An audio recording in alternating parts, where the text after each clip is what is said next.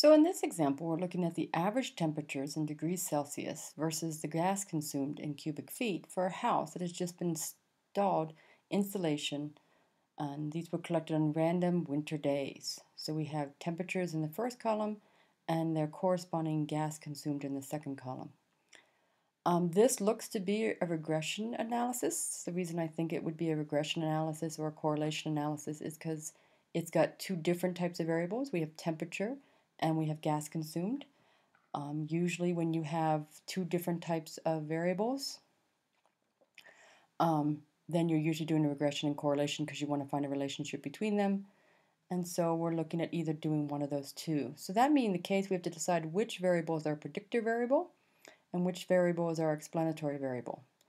So the explanatory variable is the one that explains what's happening in the predictor variable.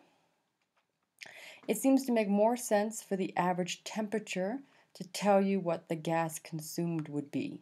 So that makes the average temperature x the explanatory variable, and therefore gas consumed we'll call y the predictor variable. And then what we're asked to do is asked to find the regression equation between the average temperature versus the gas consumed for a house that has just installed insulation. So this example shows how to do this on the TI-83 or 84. You can do this on any one you want to do. It does not matter what software you use. You can use R, you can use Excel has some interesting issues with it, so I wouldn't use Excel, but there's lots of other software out there. So we have, if we do it on the TI-83, you're going to put the X's in L1, you're going to put the Y's in L2, and then you go into the stat and move over to tests and go down to LIN-REG t-test. That represents linear regression t-test. Granted, we're not doing a test, but that's just the easiest way to think of it. Go down, pick L1 for X list, L2 for Y list. The rest of the stuff you can all ignore, and then just go down to calculate, and the calculator will spit out these results. You can see we're looking for the regression equation. The regression equation is y is equal to something with an a and a b and an x. The calculator actually tells you that they're using the form y equals a plus bx. There's also an ax plus b form. It doesn't matter, they're the same. The main thing you want to do is actually write in what a and b are. Here's your a and here's your b. The rest of this is just showing you the different things you can get out of this linear regression t-test. So a is 4.6, let's say. Actually, let's go with a little bit more. Let's say it's 4.571.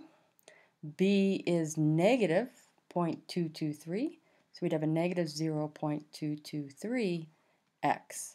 And this is actually the equation. This relates your x explanatory variable to your y hat, your predictor variable. Y hat represents that this is from a sample data, and a different sample will create a different equation. All right, so let's see what we can do with this equation. So let's say we want to use the regression equation to find the gas consumed when the temperature is 3.5 degrees. So remember, X is the temperature, so we just told you that X is 3.5, and we want to know what the Y is. So our regression equation, or sometimes called the least squares line, or sometimes called the best fitting line, is 4.571 minus 0.223 times X, but X we've just decided in this example is 3.5. So you find out that that's 3.8 cubic feet of gas consumed. Just for a moment, let's go back and look at the data. I do notice that we don't actually have a 3.5x, but it's somewhere between 3.1 and 3.9. And we just got the cubic feet of 3.8, which happens to actually be somewhere between 3.2 and 3.9.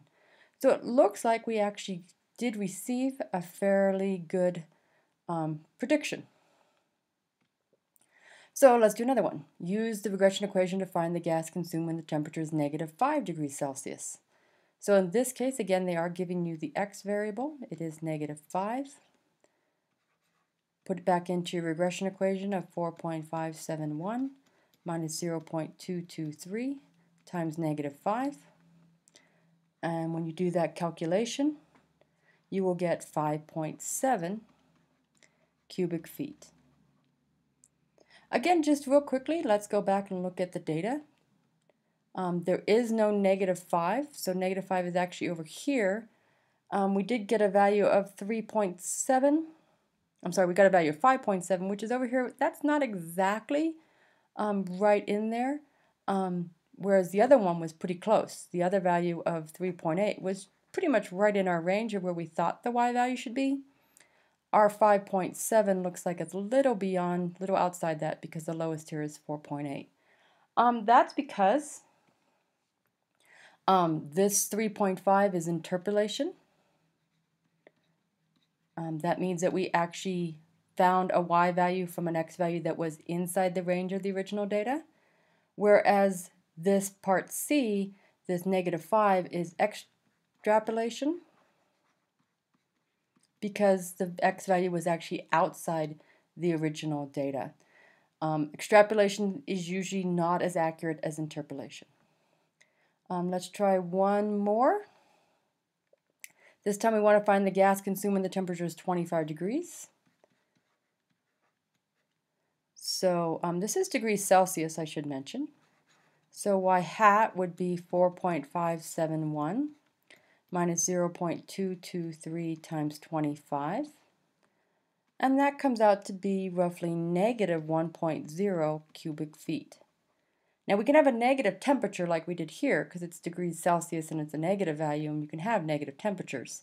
But you can't have a negative gas consumed. That would mean that you're actually putting gas back into the system. And I don't think you'll be doing that. The reason is that this 25 is way outside. This is a giant, actually, extrapolation. And when the problem with extrapolation is that the equation may not work anymore. And this is a good example showing where the equation definitely doesn't work anymore. In case you didn't know, 25 degrees Celsius is roughly 75 degrees Fahrenheit. Not perfectly, but somewhere in that range. It's in the 70s somewhere. So you wouldn't be using gas to heat your house if it's 75 degrees outside. All right, and that's your example of finding a regression.